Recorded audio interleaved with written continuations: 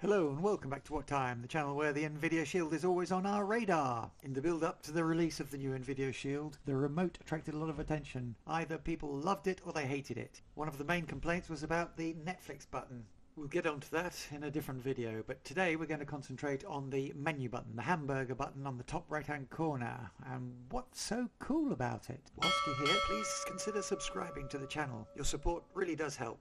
Let's get stuck in!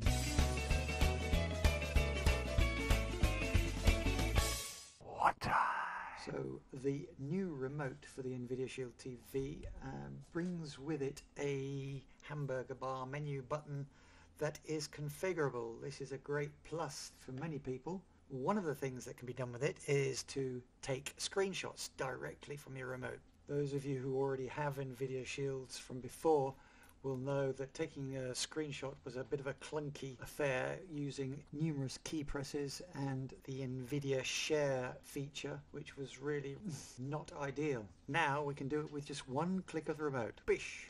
Done. To be able to do that, you'll need to configure the remote by diving into the settings menu. I should just add at this point that this is on the new Nvidia Shield 2019 models. It's not currently available or not possible to do on the older 2017 or 2015 models, as they have a different firmware. The older versions are currently running 8.0.1, whereas this new model is running 8.1.0. So in settings, we're going to scroll down to remotes and accessories, and in the remotes and accessories sub-menu we're going to go to customize settings button. So we drop into there, and the first thing that we're going to see is the open settings. That's default. It'll open up your settings menu. AI scaling, that's an AI scaling demo mode. I think that's self-explanatory. Open an app, so you can set it to configure it to open up any app that you want. So you've already got the Netflix button on your remote control. You could set this one up to YouTube, for example. Open all apps view. That'll show you all the apps that you have on your Shield.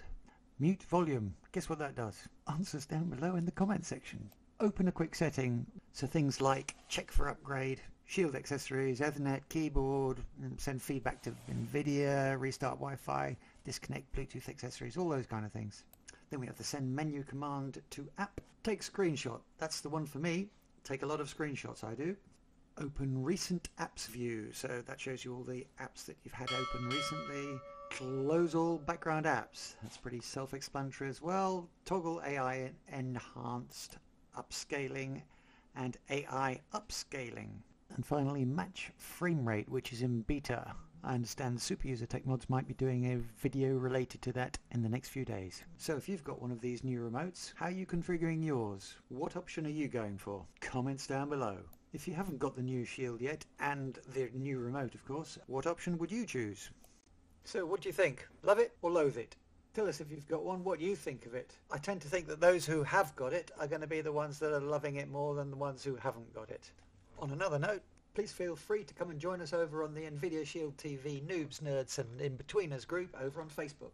If you've enjoyed this video, give it a thumbs up, and if you haven't done so already, please subscribe to the channel. If you didn't enjoy the video, give it a thumbs down, why not? And at least tell us where we went wrong. That's it for now. We'll catch you when you catch us in the next one. Toodle pip!